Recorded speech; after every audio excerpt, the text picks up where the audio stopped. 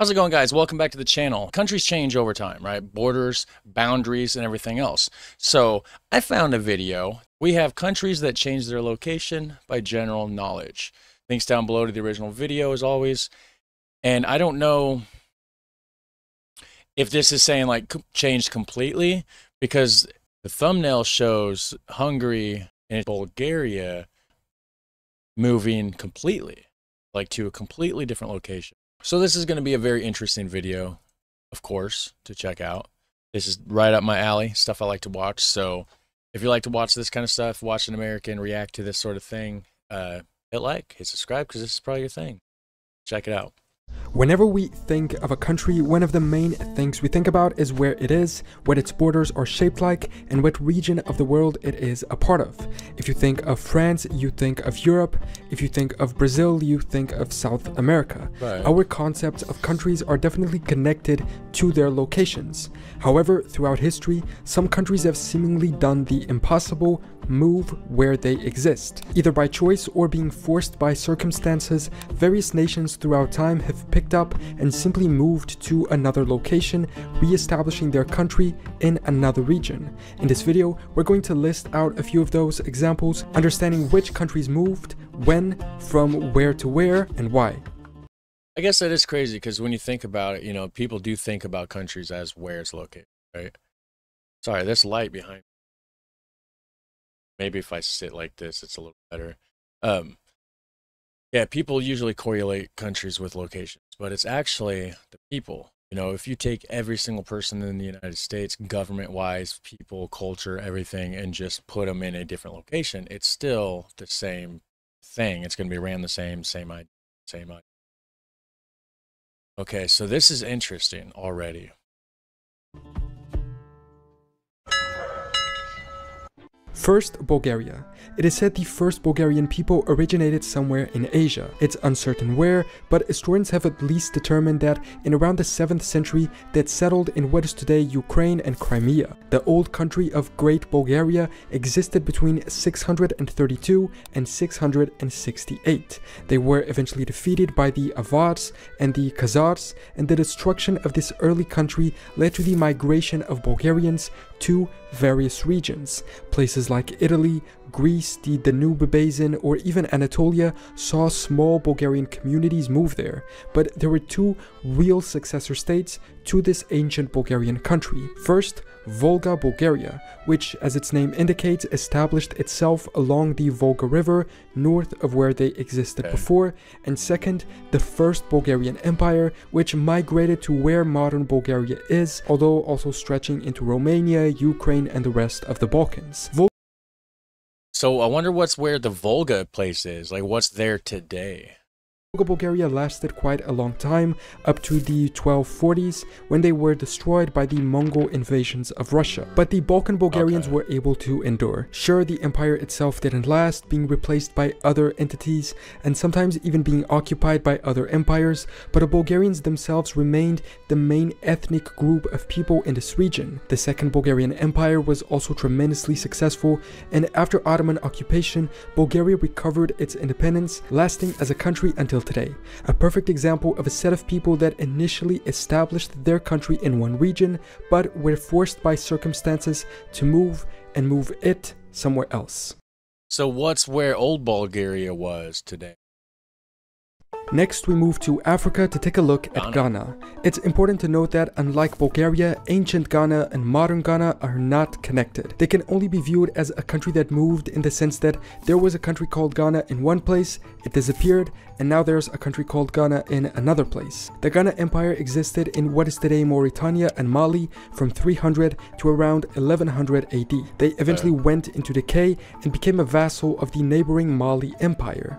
Hundreds of years later, in 1957, the British colony of the Gold Coast renamed itself as Ghana upon independence, in honor and remembrance of the historic African empire, although their geographic boundaries never overlapped. Not only was their territory different, but the people themselves might have been as well. It is thought that after the collapse of the empire, some people may have migrated south, with a few making it as far south as present-day Ghana. However, there is very little evidence to prove this claim.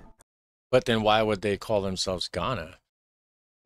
maybe a couple of them, or some, some of them clearly, did get there, they said. So maybe those particular few, they just had this ideology of in Ghana for that whole time. I don't know. It's interesting. One country that did move locations though, and actually a lot of times, was the Order of Malta, also known as the Sovereign Military Hospitaller Order of St. John of Jerusalem, of Rhodes, and of Malta. And the reason why it has all these names is That's a hell of a name. Precisely because of those location changes. The Order of Malta is a very interesting case of a country that today has no territory but still exists. If you want, I can make a full video on it. It was founded in 1048 when Italian merchants obtained permission from the Muslims to establish a monastic community in Jerusalem. When Jerusalem was retaken by the Muslims in 1291, after being held by the Crusaders, they moved to Cyprus. But they could not deal with the local politics well enough to establish themselves permanently. So in 1310, they moved to the island of Rhodes to attempt to establish their own sovereign nation. They remained there until 1522 when the Ottoman Empire took the island. After this, they kept island hopping in the Mediterranean, remaining without territory for a while, but in 1530 they reached Malta, from where they get their modern name. The current flag of Malta is still inspired by them as well, an island gifted to them by Emperor Charles V of the Holy Roman Empire in Spain. Oh, and also from 1651 to 1665, the order bought 4 islands in the Caribbean from the French, attempting to establish their own colonial empire, Saint Barthélemy, Saint Christopher, Saint Croix, and Saint Martin, then selling them back to the French. Napoleon eventually conquered the island in 1798, forcing the order to leave and having them find refuge in Russia, in St. Petersburg. In 1806, the Swedish government offered the sovereignty of the island of Gotland to the order, but they rejected it because they would have had to renounce their claim to Malta in order to accept. However, this renouncing ended up happening in 1815, so they might as well have taken Gotland. They returned to Italy, residing in various towns until they made their way to Rome, where they remain up to today, an official sovereign country that moved around so many times, existing today in only a palace in Rome. Wow, they should have just took the deal, hung out on that island. They would have been their own nation by now. Oh, wow. They messed up. That's a blunder, tell you what. Back in Africa is Benin, which has an almost identical situation to that of Ghana. The modern state of Benin is here, while the ancient kingdom of Benin was here, and the two have almost no connection other than its regional proximity and name. The kingdom of Benin is in modern-day Nigeria.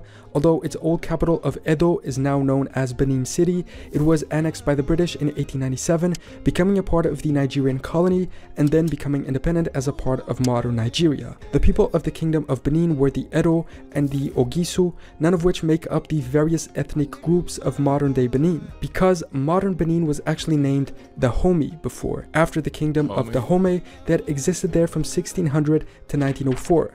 By the way, having some of the coolest flags and coat of arms ever. They became a French colony and eventually got independence back in 1958, but still used this name. In 1975 though, the country was renamed to Benin after the Bight of Benin, this ocean area right here, which was in turn named after the ancient Benin Empire. Not necessarily a country that moved in itself, but a name that moved, being only connected through sharing the same region, and perhaps also in homage of the ancient kingdom.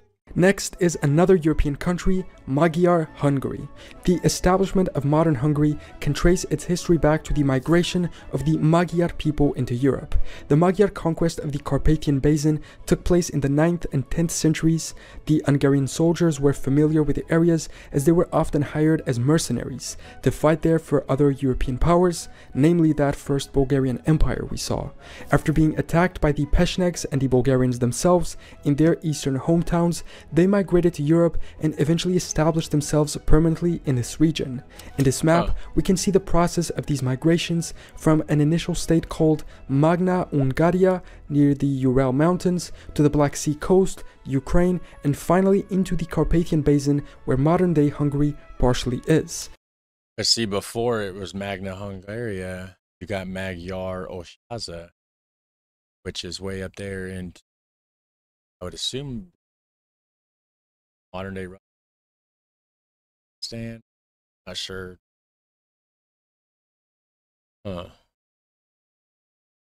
In this other map of Europe from the year 900, we can see how the region is still labeled as Magyars, with the Pechenegs controlling the regions east of there, where the Hungarians were pushed from. Another example of a country, or at least a nation and people, that were forced to move from one region to another. Very cool. We can also take a look at the Mughal Empire.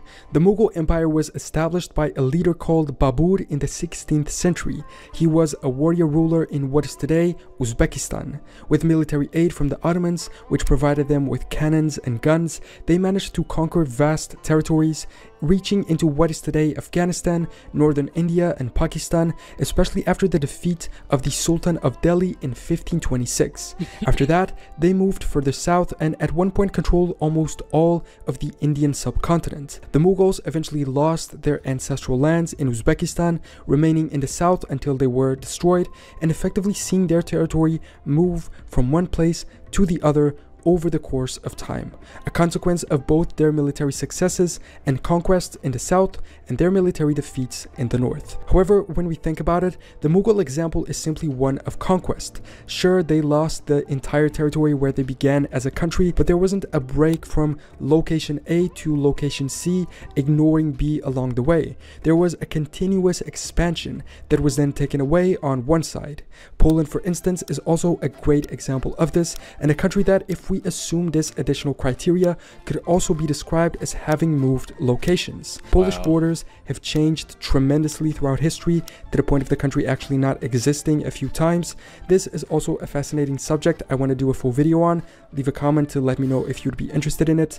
This map shows us an overlay of the different borders that Polish states have had throughout history, from arguably the first Polish state under Bolesław I, moving to the gigantic Polish-Lithuanian Commonwealth, to the Second Polish Republic that was much smaller, losing eastern territory. This Polish Republic was then occupied by Germany and the USSR, losing its eastern territory to the Soviets even after being reformed, but gaining in compensation some old German territory to the west, being more closely related to the year 1000 kingdom. I have to admit I didn't know about this territorial similarity between the kingdom and the modern day state. But the point is that, as we can see, these border changes meant great movement of the location of the country, although always along contiguous territory. One more country that, according to this criteria, moved locations. That's an interesting map. It's hard. It's a little hard to read. I mean, it's not, but it is.